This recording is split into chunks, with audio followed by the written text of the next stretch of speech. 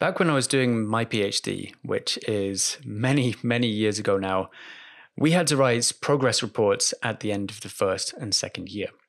And I remember one student in our research group taking months to write his report.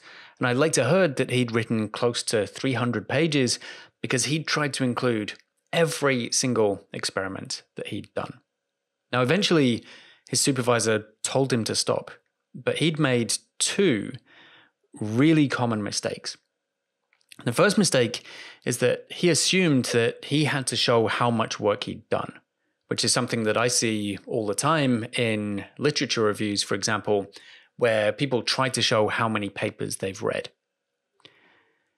And the second mistake he made was that he'd assumed that the longer he made the report, the stronger it would be.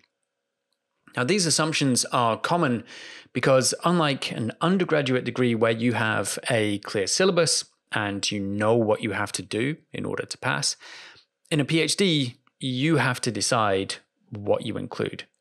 And if you don't know what the examiner wants to see, the temptation could well be to cover as much ground as possible. And because of this, many university departments impose a maximum word count limit, specifically to stop students from submitting reports or theses of 500,000 words or more. But there are some people who say that if you have a word count limit, then you should use all of it. And there are those who say that they judge a thesis first and foremost on its length, and that they think a shorter thesis is weaker. But the logic of this falls apart pretty quickly if we think about it. So a PhD thesis should be judged on the quality of the research and writing, and it only needs to be long enough to communicate what you've done and what you've discovered, and to explain the relevant context. And in my experience, the stronger the research and the more confident the writer, the shorter the writing tends to be. And although there are some exceptions, the longest theses tend to be the weakest. They tend to be repetitive. They tend to be filled with irrelevant information that goes nowhere and contributes very little to the argument. And in many cases, the writing will also be overcomplicated to try unsuccessfully to hide a lack of confidence in the research. Or the thesis will become bloated and unreadable because they've followed the kind of standard writing advice of putting everything on the page before editing.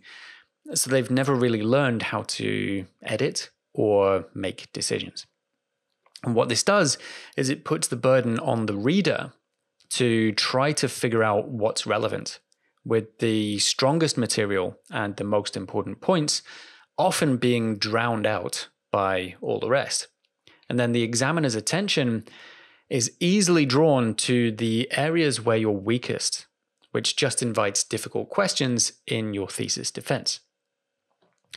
So if you really want to show expertise, it's not about showing how much you know. It's about having the insight to cut through all the noise and show what's important.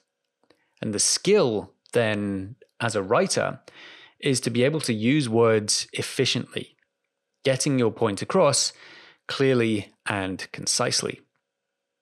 Now, I am not saying that you should make everything as short and concise as possible. There are times when a longer sentence is better, and there are times when you should say more in order to include some nuance. And of course, there are times when you can choose to go into more detail or give more examples to support a particular point. And the reader will appreciate the extra depth, but only if it's well written and only if you have something interesting to say. To add more just for the sake of padding out the thesis or to show how many sources you've read is a waste of both their time and yours. So what I generally advise is to vary the amount of detail you give around different areas or points that you cover, saying more about the things that you're more confident in and the things that are most important. And then you can say less about some of the things that you mention just for context, but which aren't crucial. And you can say less about some of the things that have been covered in great depth many, many times before, using references in those cases to refer the reader to some of those sources. And then there are other things that you can just leave out completely. So it's not a binary choice between great detail and concision, and the skill lies in being able to do both and having the confidence to make those decisions. Now, one of the ways to help make these decisions is to try to focus on the essentials. So instead of thinking about showing everything that you know, think about what you would do if you only had, say, 5,000 words to explain your work. What would be the key points that you would absolutely have to include? Then you can think about what you can add to support those points and link them together, leading the reader from one point to the next. So, returning to the question of whether a longer thesis is better, of course, there are some differences between different fields, and a PhD thesis in the humanities will most likely be longer than a thesis in theoretical physics. But within the normal range for your particular field of research, longer does not necessarily mean better, and often the opposite is true.